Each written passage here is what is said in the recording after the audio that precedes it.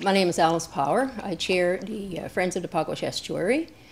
And today we're celebrating the estuary. This is our annual Flotilla, and we encourage people to go up the estuary, come down in non-motorized vehicles, canoes, kayaks, rowboats, anything, go for a swim, get ashore, admire the scenery, and then we gather for a social afterwards that people can interact about what they did.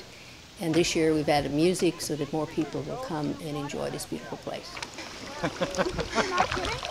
The main goal of having days like today is to encourage more people to become aware of the estuary, to learn more about it, to use it.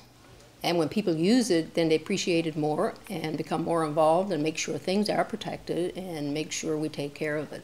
So it brings everybody together too to share their experiences of the estuary, why they're interested, why it's important, and trying to pass it on to other people.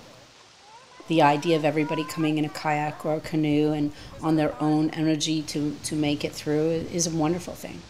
Just the unspoilt beauty on the river is something that is so to be treasured, I think, with wildlife and its natural beauty.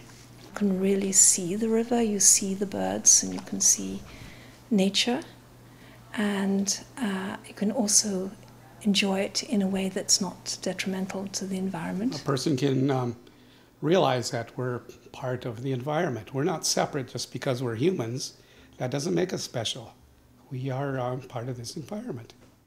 Just the whole total event of people getting together and agreeing on something that is worth preserving.